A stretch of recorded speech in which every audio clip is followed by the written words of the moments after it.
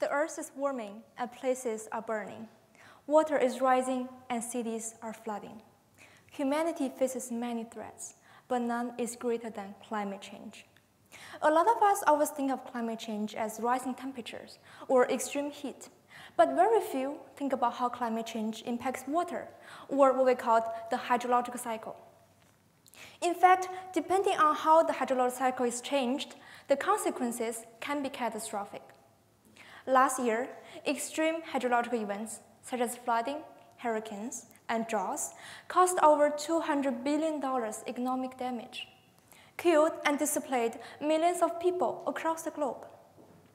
In history, the success and development of human society has also been closely related to the hydrological cycle.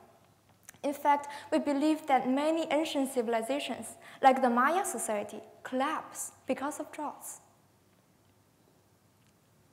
So the hydrocycle has been changed and will continue changing as a result of our emission of greenhouse gas into the atmosphere. The main tool we use to predict the future is climate model, but the prediction always have uncertainties. In other words, we don't know precisely whether places will become drier or wetter in the future on seasonal, annual, and decadal basis.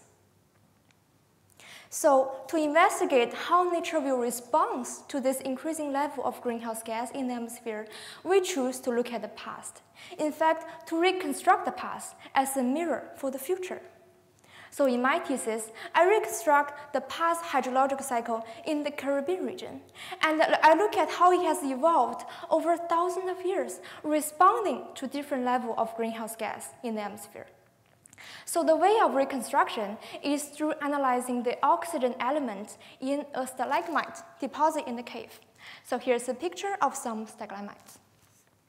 Through lab work, I look at two different types of oxygen in the rock, because their relative abundance reflects how much it rains in this area, particularly in the Caribbean region.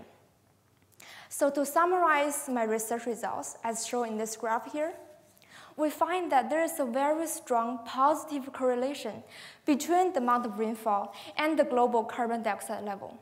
So more greenhouse gas means more rainfall. And this relationship has existed for over 60,000 years. That is to say, if humans continue emitting greenhouse gas into the atmosphere, it is very likely that Central America will experience more extreme rainfall and flood. This is a concern with 1.5 billion tropical population who relies on rain-fed agriculture. The climate is changing, and we need to act now.